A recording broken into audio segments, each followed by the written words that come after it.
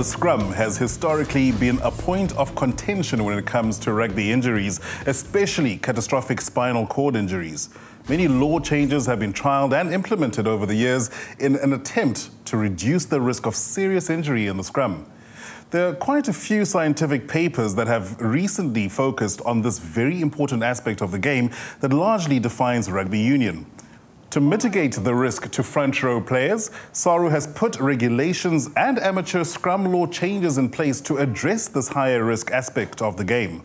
Within both the SARU regulations for underaged rugby and the SARU school age banding regulations, additional precautionary measures have been put in place to ensure that age-appropriate player selections are made in the front rows and that younger front row players are better protected and allowed time to gradually progress and develop their scrumming ability and technique.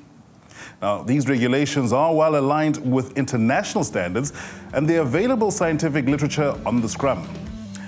Please, yet again, familiarize yourself with these laws and regulations, which can be found on the website boxsmart.com and can also be downloaded from the DVD in PDF format.